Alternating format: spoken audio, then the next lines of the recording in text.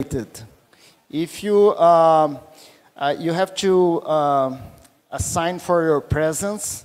So in the reception, there is some QR code that you can assign for your presence there, right? Thank you.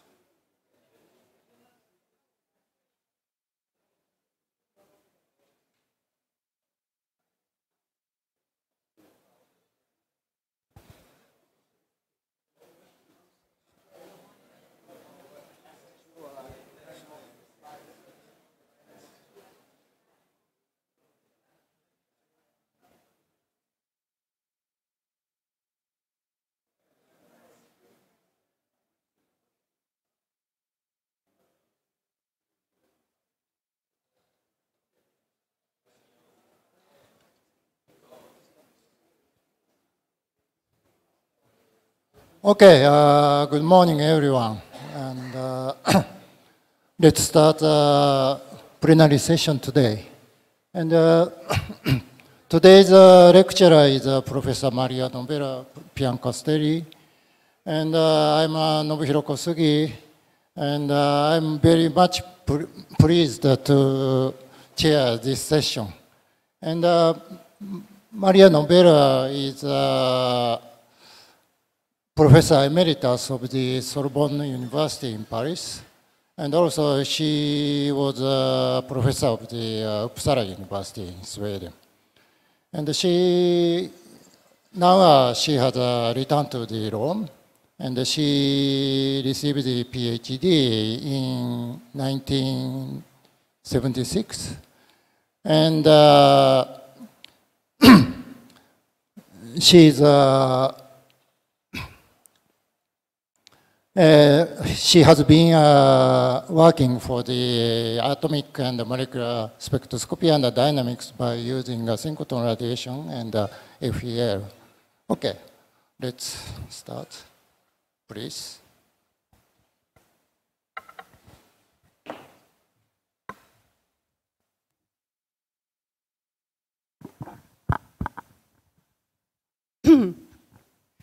Okay.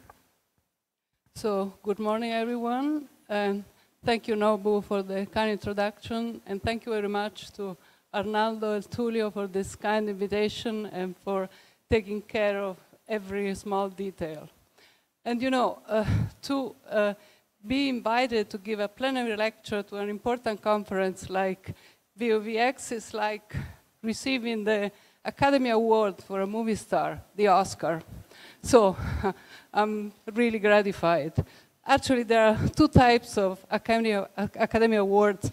One is for some brilliant recent activity, and the other one is called lifelong achievement, which means you had a decent career, but it's over. So I don't know how it works in my case, but I'm really, really happy to be here anyway. So I will discuss dynamics of water. And I'll spare you the usual couple of sentences that we put for our funding agencies to explain why it's important to work with water, because we all are very aware of that. So I will present a series of different results over a long stretch of time. So basically I will discuss polarization and relaxation dynamics after core excitation or core ionization, and in particular ultra-fast dissociation. And then I will discuss briefly double cohorts, and finally, multi-photon absorption. So let's start. This first paper, it's in fact about 25 years ago. I was in Berlin working with Uwe Becker. And so the first light source is Hasi Lab in Hamburg. And we were working on this BW3 beamline. Now, if somebody remembers BW3, it was called like a second and a half generation facility because we were working on Doris, which was a second generation storage ring, but BW3 was pretty advanced, so we call it 2.5. And with Uwe Becker's group, we were measuring ion yield, so total ion yield in this case, this example, and then mass spectrometer, spectrum for one particular photon energy value with the kind of ions we were collecting.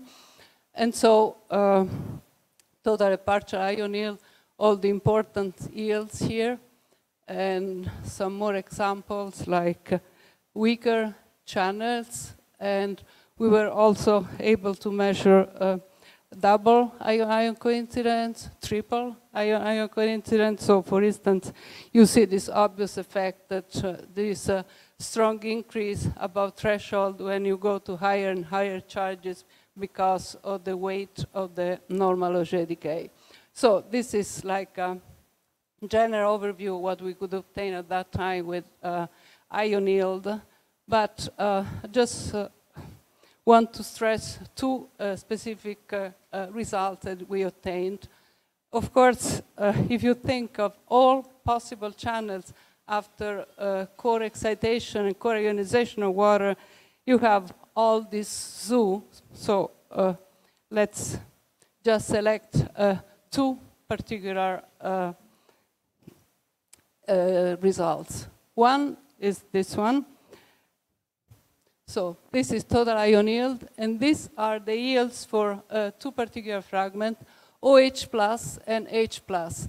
And you can notice that corresponding to this first resonance, there is a big change in intensity. So the OH plus yield is much higher than the H plus yield. So how we could explain this difference?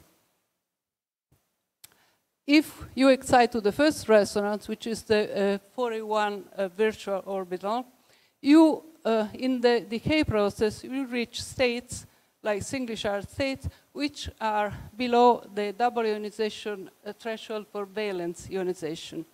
If you excite to the second resonance, the 2B2 state, and you follow the decay, you go to states where it's possible to have doubly charged, double charge, which means for the first resonance, the majority of events is from this OH plus plus H neutral ion pair. But if you cross this threshold, going to the higher resonance, you can have OH plus plus H plus.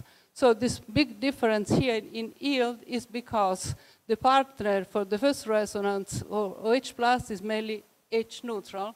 And for the second resonance, also H plus. So that was one of the results. The second result concerns the yield of one particular fragment, which is H2 plus. And so again, this is total yield, this is H2O plus. And you see H2 plus is produced mostly at the second resonance, but also is not produced at the photon energy which correspond to the top of the resonance in the other ion yield curves or in the total yield, but is produced on this high energy side. And so what's the explanation for that? You can think of a series of events which leads to the formation of H2 plus, but one simple path is the direct formation coming from excited vibrational modes. So if you think of this transition and the excitation of both the bending mode and the stretching mode for the species which is produced, we can reach states in which we have smaller H-OH bond angle and larger OH distance, which means that if these vibrational higher states are reached, we can have the direct approach of the two H species and the direct formation of H2+. And there were other measurements performed later on at Springate, and where they showed the same process with vibrational resolution and confirmed this whole story. Okay, so this is my first light source. And let's go to the second light source and discuss ultrafast dissociation. The second light source is MAX2 in Sweden. We were working on I411, and this is a photo-emission experiment with a hemispherical analyzer. And so, well, just briefly recalling, what is ultrafast dissociation? Ultrafast dissociation means that the breaking of a chemical bond can take place during the core hole lifetime. So the core hole lifetime, in this sense, is used an internal clock.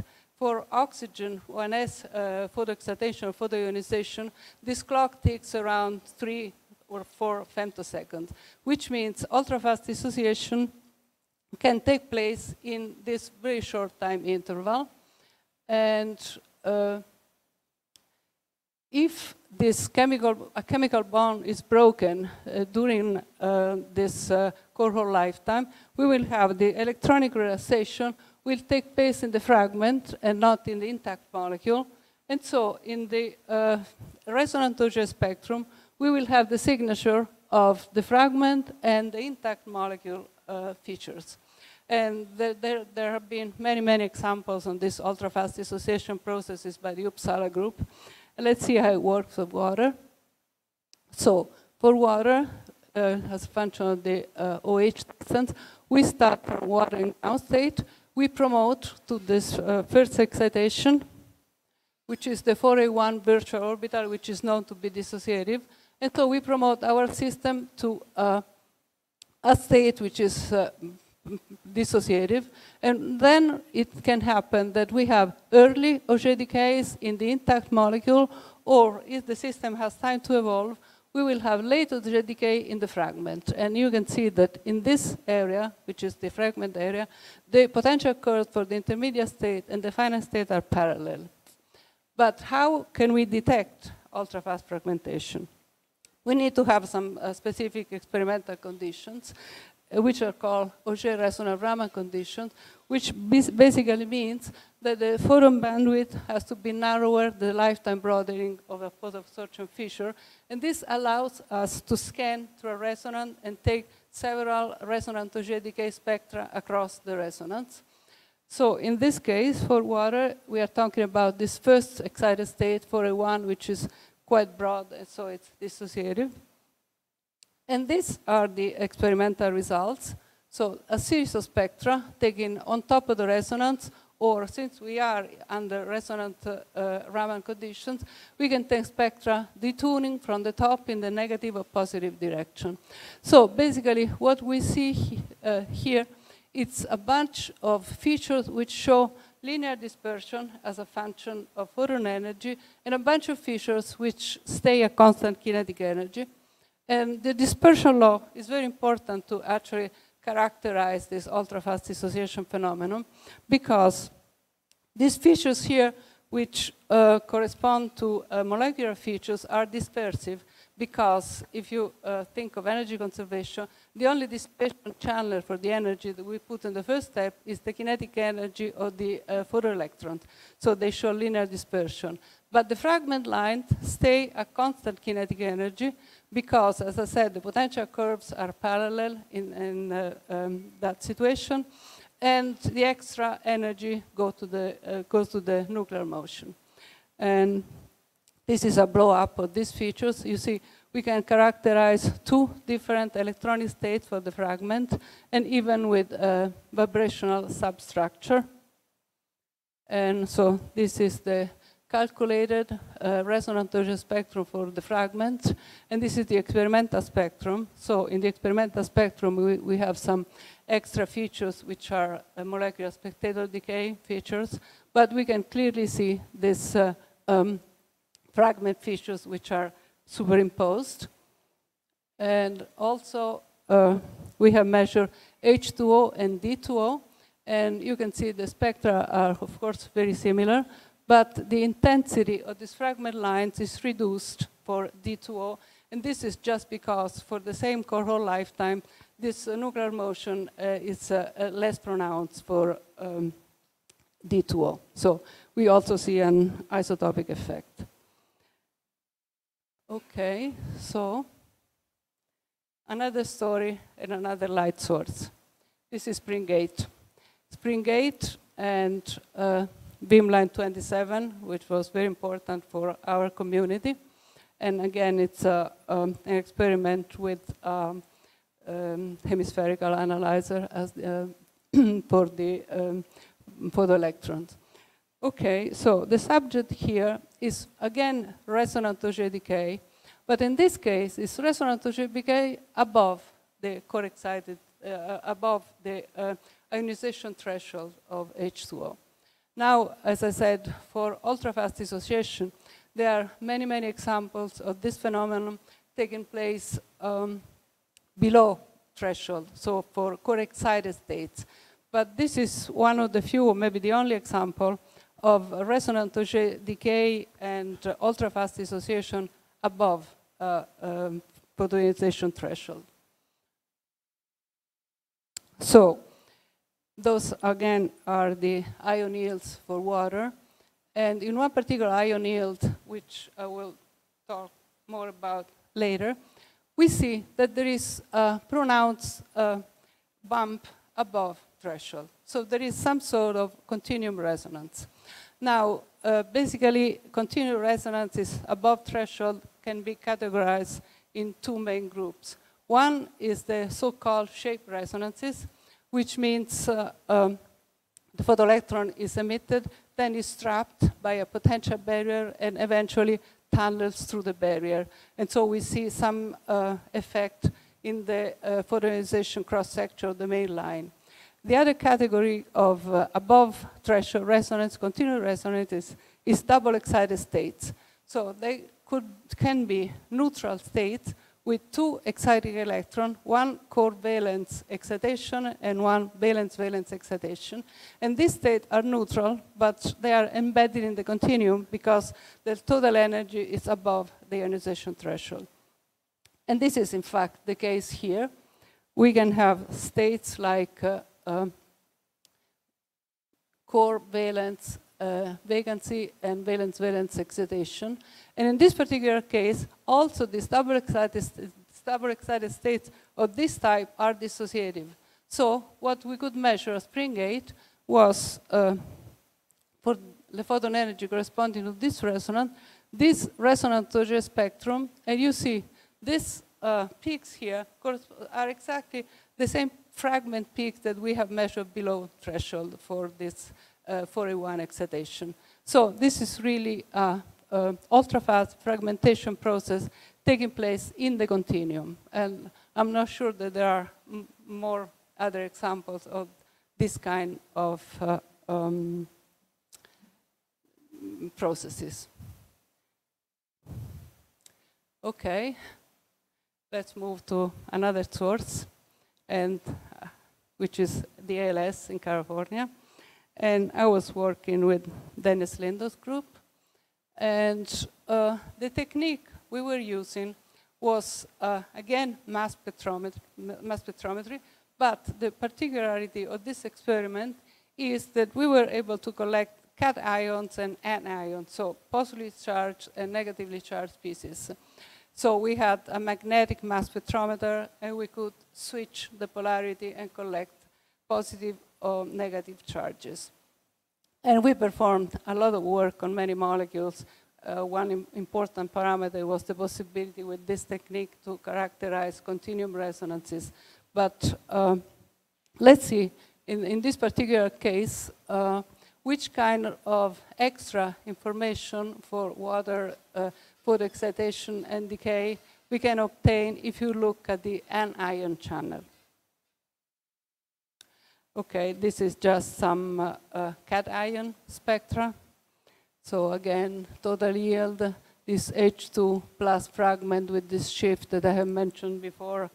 Some classical examples, which kind of information we can derive from cations, like for instance here, if you look at this series H2O, OH, O, you see that there is an definite increase above threshold because we can, this subsequent fragmentation is more and more prominent if we go above threshold to the normal Auger decay.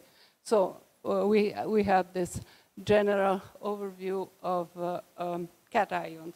But let's see in the anion channel which kind of extra information we can derive.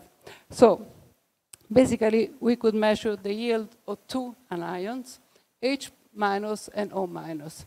So in general, which are the channels which can produce anions? We can have anion production starting from H2O neutral excited, which means if we start from photoexcitation or photoionization in core water, it means we can reach a valence state by radiative decay. Or we can have anion production from H2O plus after resonant Auger decay. And we can even have negative ion production from H2O 2 plus or 3 plus, which means above threshold in the normal Auger channel. So which kind of information we can deduce from these two anion yields that we can measure?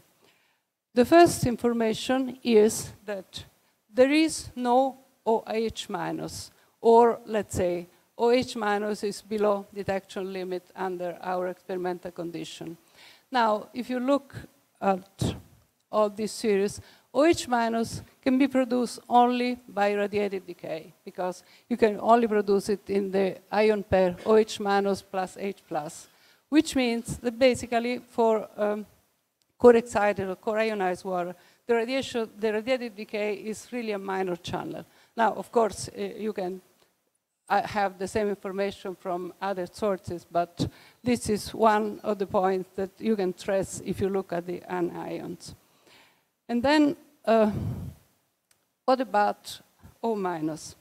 O minus, which is this yield here, can be produced both by radiative decay, but have said the radiative decay is not important, or from resonant Auger, if you produce singly charged valence H2O.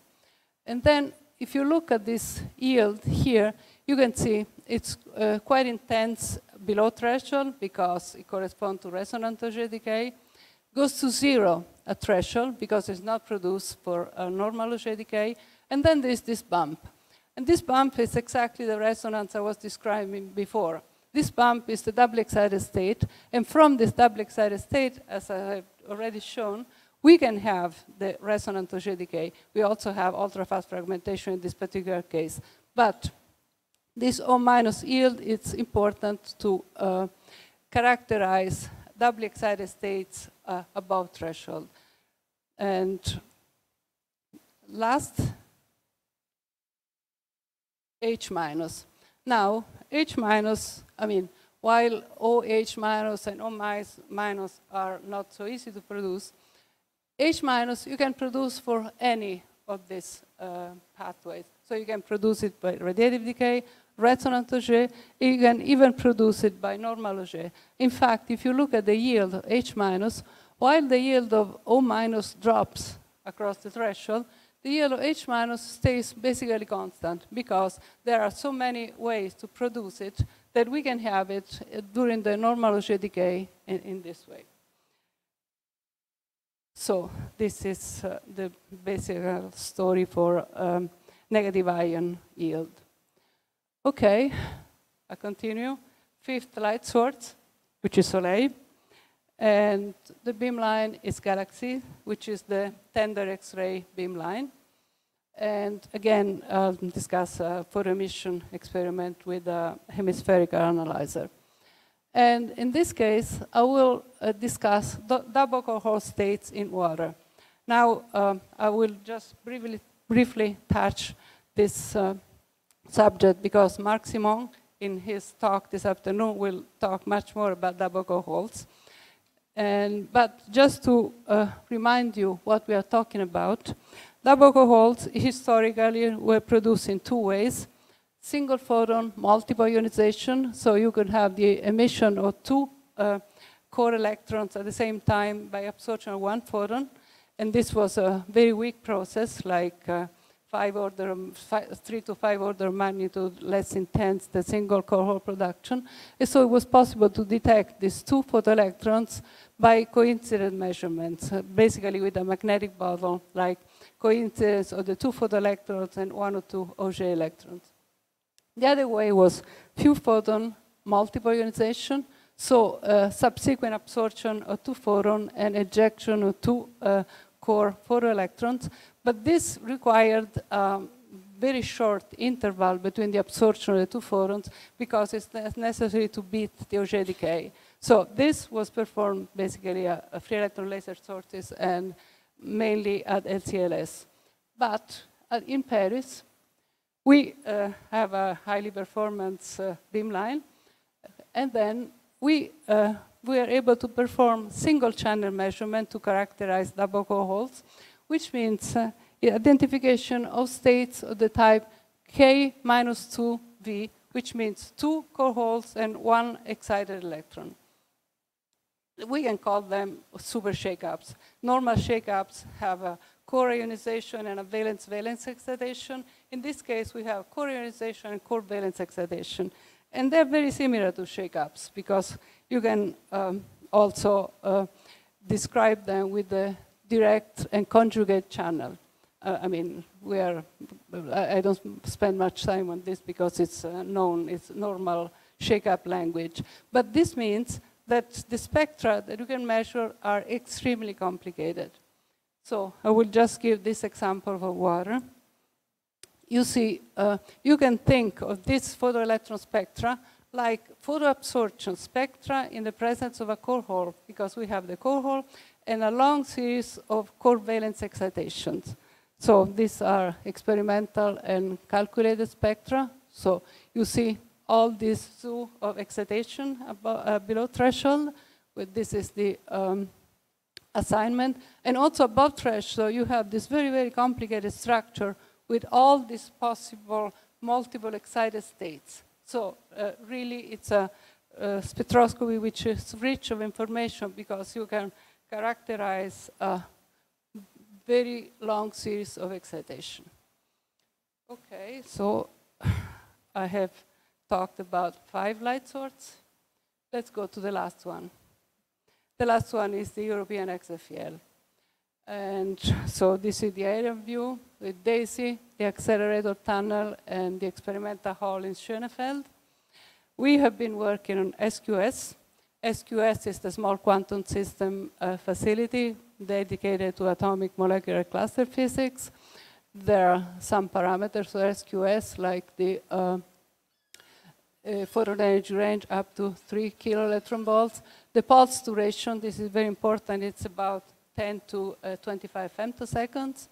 And there are several end stations which can be used on SQS. We use the REMI, the Coltrim's end station, implemented and installed by the Frankfurt group. And so, what we were looking at, interaction with intense X-rays, so processes like multiple photoionization and multiple Auger decay. So, in general, if you look at multiphoton absorption in photoemission, you can characterize some processes like photoelectron, Auger, photoelectron, Auger, or photoelectron with the direct creation of double cohort if the photon absorption is very fast, and so on and so forth. So you can characterize highly excited and highly ionized state, and really a huge number of different states. And we performed the measurement on water. And for this is the calculated photoelectron spectrum. for an energy of 1 kiloelectron-volt, you can really strip the molecule of all 10 electrons. You can really beat this poor molecule to a pulp. And so the states that you can characterize are photoemission, a sequence like photoemission of J photoemission, double cohort, longer sequences, and so on and so forth. So it's calculated at the end that for this photon energy, you can remove all 10 electrons. So the experimental parameters we use have relatively high pulse energy. So the pulse duration, its maximum is about 25 femtoseconds. Photon energy 1 kilovolts, and we measured 3 samples: H2O, D2O, and HDO. And we measure triple ion-ion-ion coincidence. So H plus or D plus, O N plus, H plus or D plus. And we could go up to N equal 8, which means remove all 10 electrons. So this is a brief summary of the kind of calculations which were performed. Basically, is the X molecule toolkit from the CFL group in Hamburg. Okay, so this is the first paper we published out of this experiment. If you wonder why it looks like a nuclear physics paper with 65 authors, it's because we had what was called, it is called a community proposal, meaning that anyone who was interested in the field could participate. So this is the resulting list of authors. So as I said, we could measure many triple ion-ion-ion coincidences, but in this paper and in the following discussion, I will concentrate on one particular aspect, which is the dynamics of the H2O doubly charged. So the philosophy of the experiment is the following. We start with water in ground state. We have this light pulse, and at some time t equal 1, we have photoionization and Auger decay, and then we produce a doubly charged species. And then at time equal 2, we have the second photoionization and the second Auger decay. We arrive at a quadruply charged species. So the interesting point here is the evolution of the doubly charged species in between the absorption of the 2 photons. This doubly charged species is very important, not only in gas phase, but also in any kind of liquid environment, because it's always the result of absorption of X-rays from water.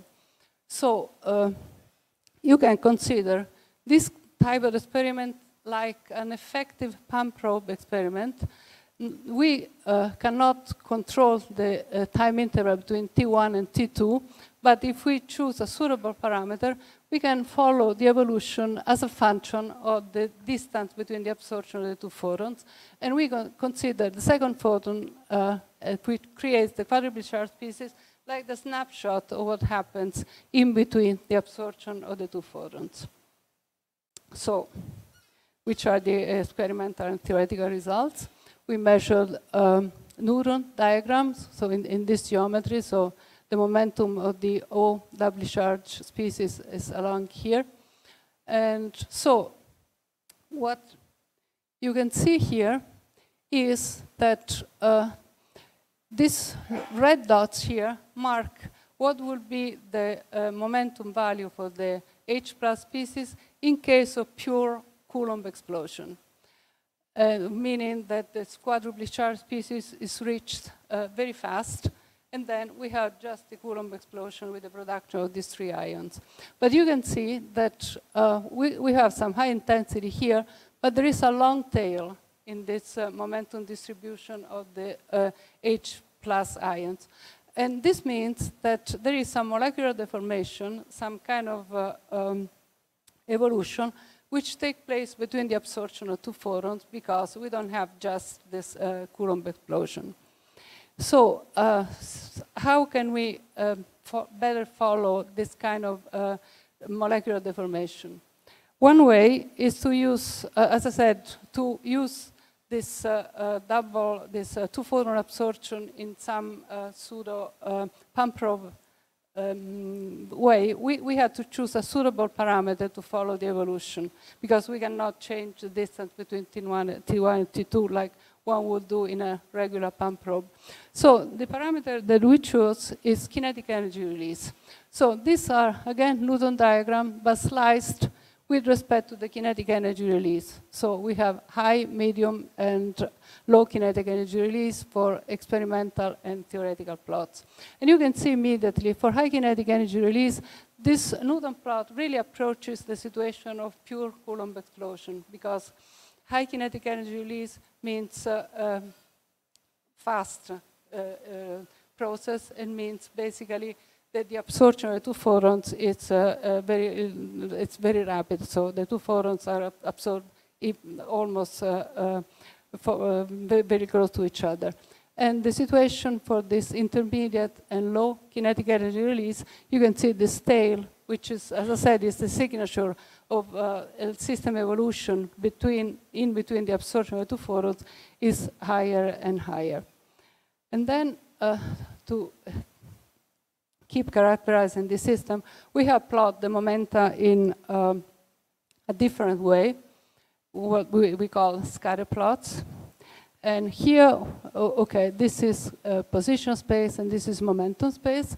So here we plot the angles of this, the two protons versus the momentum of the two protons versus the direction of the momentum of the oxygen. And so we have experimental, theoretical, and this theoretical plot with this point marked when the second photon arrives. So you can see the maximum intensity is along here, which in momentum space correspond to a ground state geometry in position space, which means that large number of events take place in ground state geometry, which really means the Coulomb explosion. But you see, along this diagonal, we have a lot of intensity, and in this case, the angles of the two momenta, the sum, it's about 180 degrees, which means that we can have a bond angle opening, and we can reach even a geometry of 100 with the bond angle, the linear geometry. So one of the molecular deformation effects is this bond angle opening, which can go to overbending. And the other effect, here we have the momenta of the two protons plotted against each other. And this diagonal, again, experiment theory and theory with the arrival of the second photon. And here along the diagonal, we have the points where the two protons' momenta are correlated. So the two protons are emitted at the same, with the same momentum. But there are a lot of scatter plots where these two momenta are not equal, which means that the bond elongation of the two OH bond is not the same. The limit is sequential fragmentation. So one bond can really rupture before the arrival of the second photon. So what we see, the kind of molecular deformation that we can characterize with this experiment is unbending, so reaching of linear geometry, and sequential fragmentation, or at least different bond elongation for the two OH bonds. Some more theory here. Here, as a function at the distance T2 minus T1, we plot this bond angle and the difference in the bond distance for the two hydrogens. So you see for T1 minus T2, very short, we have this ground state bond angle, and then we have an opening of the bond angle. So these 2 points here correspond to these sketches here.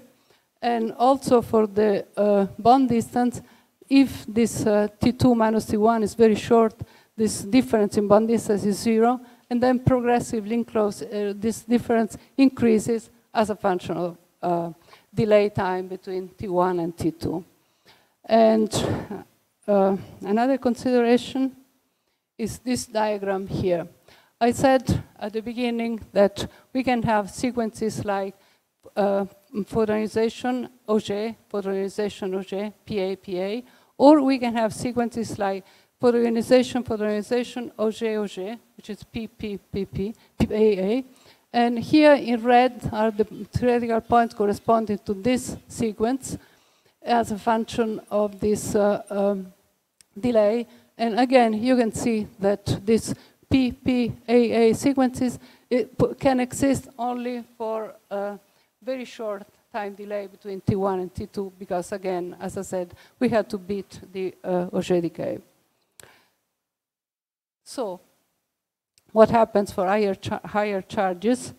So these are the Newton diagrams for O4+ and 6+, and you see that these diagrams go in the direction of Coulomb explosion, because to create these higher charges, we have to have multiple photon absorption. So the distance between the absorption of the first two photons is very short.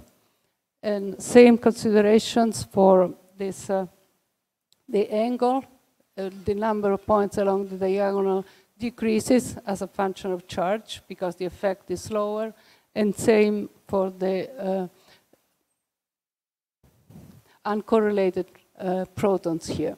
So in general, of course, the trend is that for higher charges, this molecular deformation gets less and less important.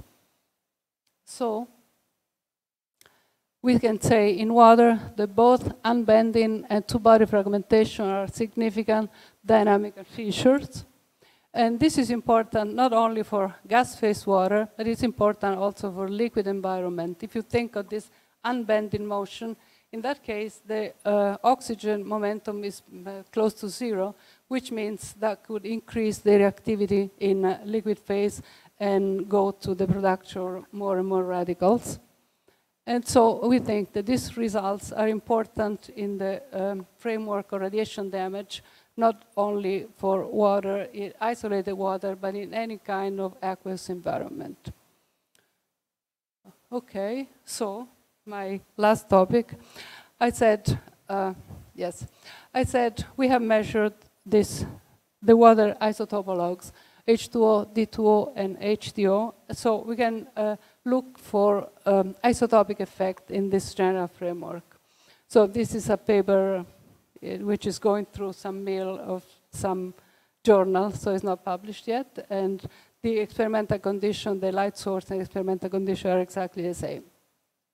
So let's see which are the Newton plots for H2O, D2O, and HDO, and which are the significant changes. Okay, so these are for total kinetic energy release. They are not sliced. So this is what I showed before for H2O. For D2O, you see the most evident difference beside the value of the absolute value of the momenta, which depends on the mass. You see that this tail is reduced. The tail is reduced because the interval between the absorption of the two photons is fixed by the light source, so we cannot change it, which means that in the same interval, the possibility for molecular deformation for D2O is lower just because of the mass. So the process is just slower for D2O, and this reflects in the importance of the tail in the Newton diagram. And for HDO, the situation is different. Of course, it's asymmetric because of the mass of the two light particles.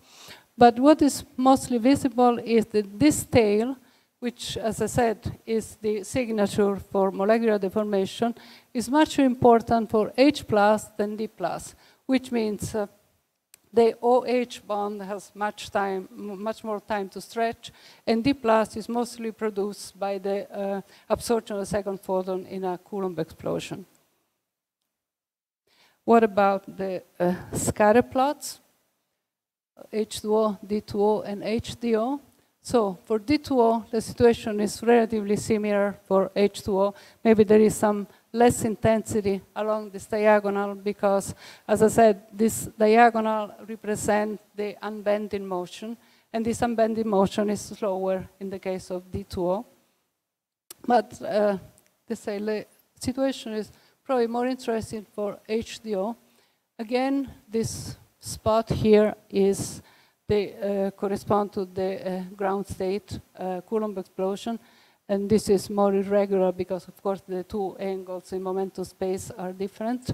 But what we see here is that along this diagonal is not symmetric, but we have these points which correspond to molecular deformation here, which means, let's say, in asymptotic situation of reaching linear geometry and having subsequent fragmentation, we have that the OH bond ruptures first, then we have the H fragment which moves away, and then we have the Coulomb explosion for the OD fragment, which means that O2+ and D+ move back to back, while O2+ and H+ move in the same direction. So the angles that we see here represent, in the limit case, collinear motion for O2+ and H+, and back-to-back explosion for D+. Okay, those are the momenta versus momenta scatter plots.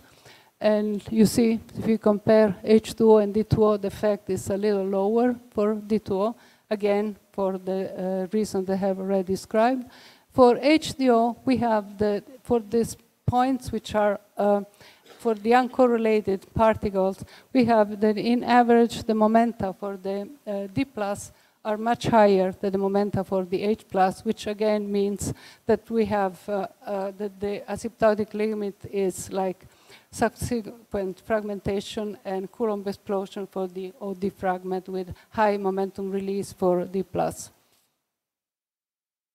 Okay, so we see a series of isotopic effects, but along this series it's also possible to have the same effect. Of course it is, because there are some effects which depend on the difference of mass, which I have shown, but some effects which just depend on the electronic structure. The electronic structure is the same. So for instance, if we compare the relative weight of this PA-PA or PP-AA sequences in H2O and D2O, they are the same, because the electronic structure is the same, the core hole lifetime is the same, so the effect is the same. Okay, the last point I want to touch is the so-called native frame analysis. So what is the native frame analysis? It's a method recently developed, which is important if we have two-step processes. Like in this case, there will be first in HDO, first fragmentation, the OH bond, and then fragmentation of the OD bond. The native frame analysis is based on this principle. The final momenta for the ions which are produced at the end are a combination of the momentum acquired in the first step and the momentum acquired in the second step. So by using some equations and momentum conservation rules, you can sort of subtract the effect of the first step and plot the momenta of the ion which are acquired in the second step. So we change the reference frame, and we can select one particular step in the sequence that we see in the Newton diagrams. So for instance, for this case, HDO, here this plot is different for the Newton diagram because the momenta of D+ and O2+ are the momenta corresponding to the second step, and the direction here is the direction of the H2+ fragment, which is supposed to leave first. So does it work in this case? The native frame analysis works very well if you can really separate the two fragmentation steps. Because if you can really do that, the appearance of the native frame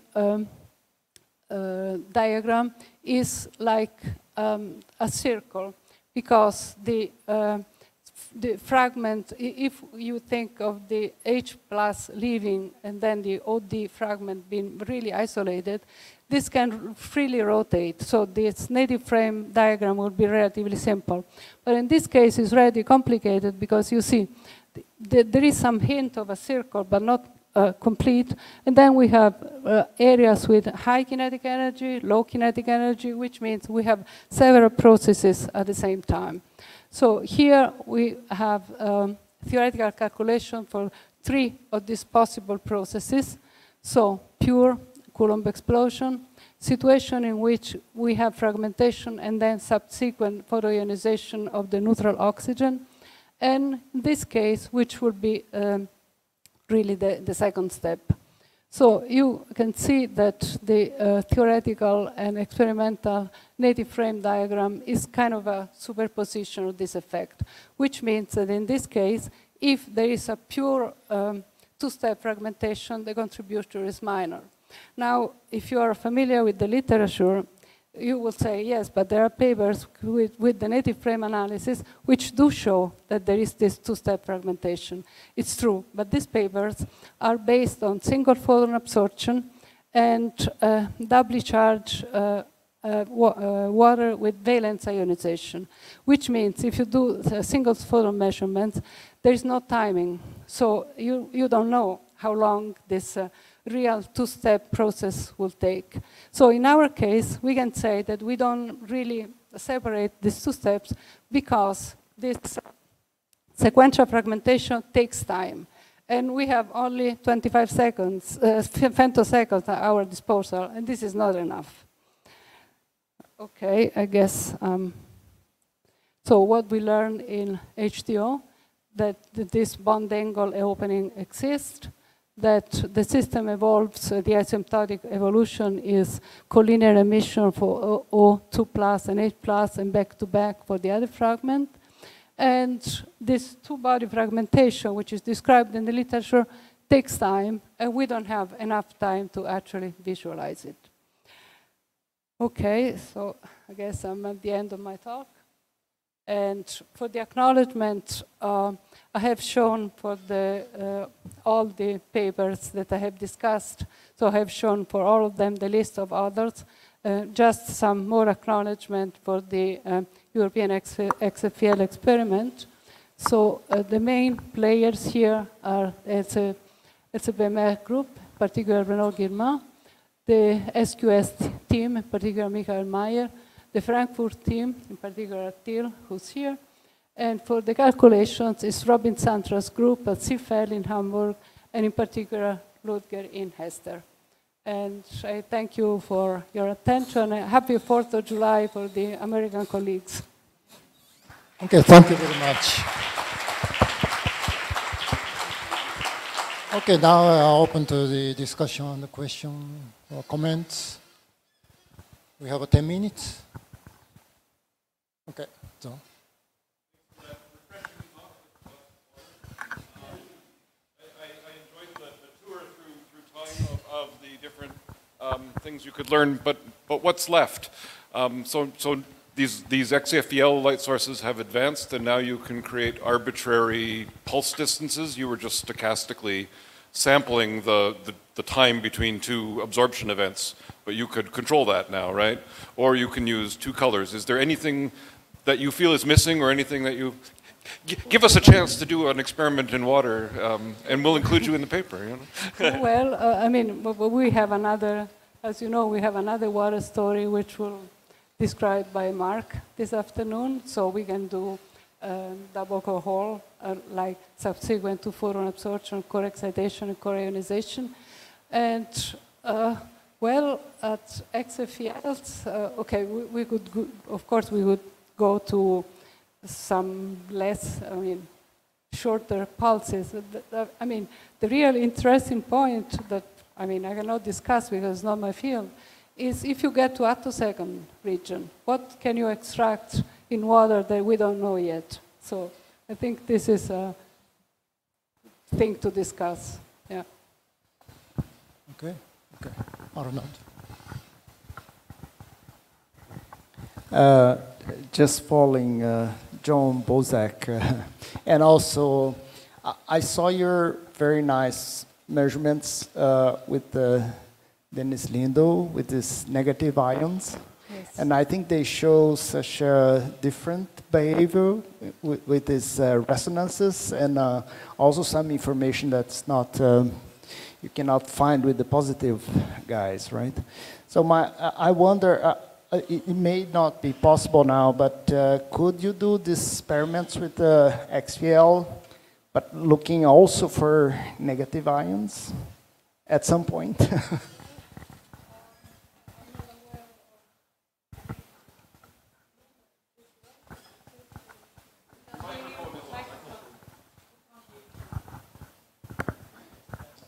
Okay. No, yes, I mean, as I said, I'm not aware of anybody who's planning to do that, but that would be certainly, I mean, to add the timing information to both positive and negative ion yield, that would be certainly very interesting. I mean, yes, as you said, for this particular example, I was discussing only water. We use this negative ion basically mostly to characterize above threshold resonances, because somebody who's, I mean, old enough maybe remembers the controversy about the assignment of shape resonances. And I was one of the nasty guys in this. And the negative ion yield was very important to characterize above threshold resonances, because if you have a shape resonance, you have a normal Auger decay, and the production of negative ions there is very little. But if you have double excited state, like I showed in water, you have really a peak in the negative ion yield. So we used it basically for that. Yeah. Okay, Alexander. Thank you, Maria. For the single ionization, also the Dennis Lindell work and ALS work, right? I mean, we know that the 4A1 is the antisymmetric vibration, the 2B2, the symmetric stretch, and the 2B1, the bend motion in a way. And that seems to reflect also on the fragments, how these potential surfaces cross. Now, for the double core states, where you directly ionize on the FEL, in a simple-minded way, this is Z+1, Z+2, it's doubly ionized neon, if you so want to go. Is there any geometric argument? Is there a selective excitation of modes, as in the single photon absorption? Or is there no selectivities? Do you just hit it so hard and it's only Coulomb explosion plus some unstructured motions, or is there a selectivity in this? Well, I guess this is a very good question. It may be by the Coltrane, the triple ion coincidence, it maybe it's not the ultimate technique to answer this kind of question, but of course it would be a very important thing. I mean, concerning to this 4A1, 2B1, and 2B2, I mean, 4A1 is dissociative, so there is basically no vibrational structure. But this 2B2 resonance, what I showed is that there is vibrational structure, because we can actually produce this H2 plus fragment. And there, to produce that, you should have both excitation of bending mode and symmetric stretching mode. Yes. That is very beautiful. And so you're back-to-back. I mean, the fact that you have this planarization in the FEL, doesn't that, is it just that the two protons want to get away from each other because they are positive and say, let's just go out of the room back to back? Or is it also a mixing of the symmetric bond elongation and the bending motion? Or is this really no indication? Yes, I will go for this. So you would go the same argumentation there? Yes. Very interesting. Thank you. Okay, any other comment? Question? Oh, okay, Jinghao.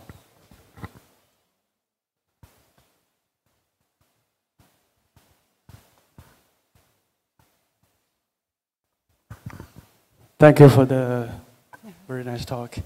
I just want to ask something you haven't done, and just look if it's a multi-model way of doing, especially for FEL experiment these days, to combine with IR, or if you could have some silent channel which you don't see that in Auger channel, would be photon channel would see that?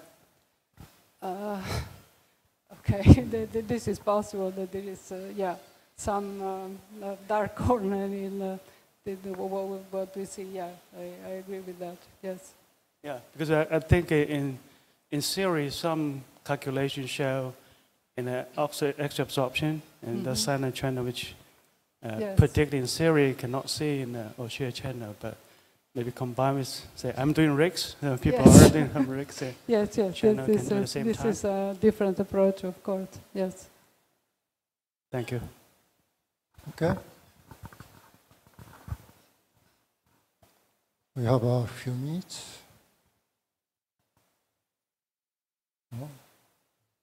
You measure the 8-2S?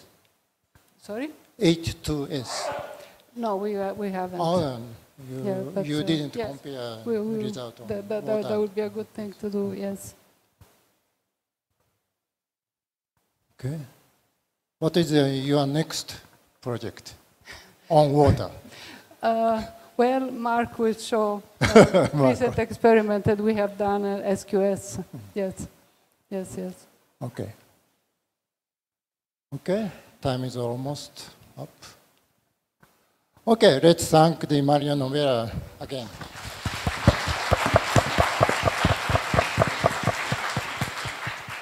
No announcement?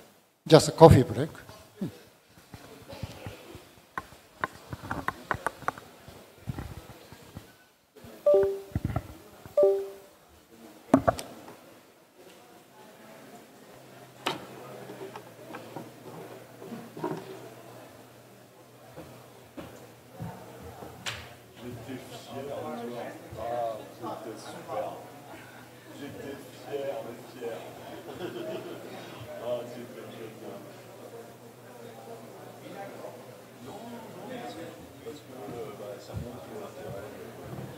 Félicitations, Maria Novella.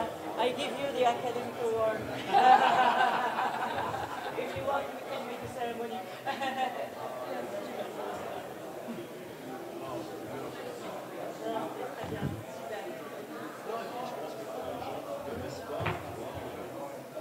C'est chouette de relater un parcours comme ça. Et puis c'était bien amené, c'était bien présenté, comme d'habitude.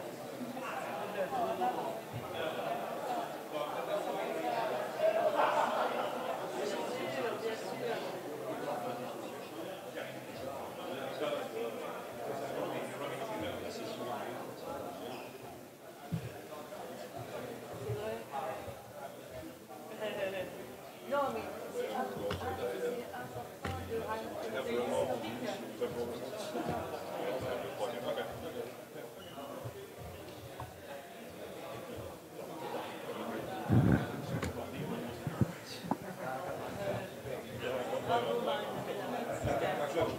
Maintenant, tu peux relaxer. Ton stressé, bah oui. C'était super, j'ai pendant ta présentation, j'ai reçu des fonds, Gustave a eu un très bon. Donc j'avais double fierté entre toi et Gustave. Là, il est sur son petit nuage, ça y est, il est sur son petit nuage. Super, super. Allez, tu t'attends. Oui, oui, oui.